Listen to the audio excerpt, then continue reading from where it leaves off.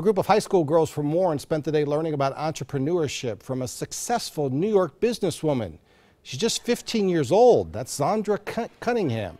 In fact, she started her own line of beauty products when she was 9. She calls her line eco-friendly, says it's important to have fun products without all the chemicals.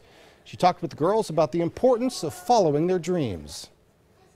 I hope they get inspired to not only run with their passion or whatever their hobby or their idea is, no matter what their age is, and also to educate them. Now, with Zandra's help, the girls got to create their own beauty products. First News reporter Alex George spoke with some of the girls in the Inspiring Minds program. She'll share that part of the story on First News tomorrow morning, which runs from 5 to 7 a.m.